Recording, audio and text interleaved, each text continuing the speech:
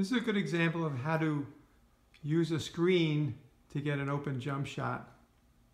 And in this case, this is an out-of-bounds play by the Sacramento Kings. Here's the screen being set right here. There's the inbound passer. And you're going to see come into the picture Bogdanovic, the shooting guard, and he's going to free himself for a shot. What you want to do is, when you're being chased by a defender, is curl around a screen so he ends up behind you. But if your defender does not curl around the screen, if he tries to cut you off on the other side, you fade to the corner and get a free shot there. So you have to read what the defender is doing.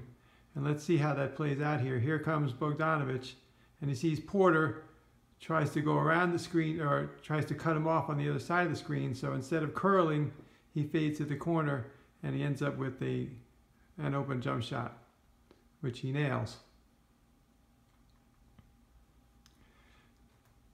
Now let's see how that plays out in real time.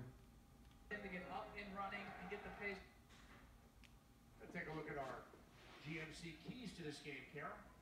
Over Sacramento, take care of the basketball. That was one of their issues in the first meeting against Washington. You allow Washington to get up and running and get the pace going.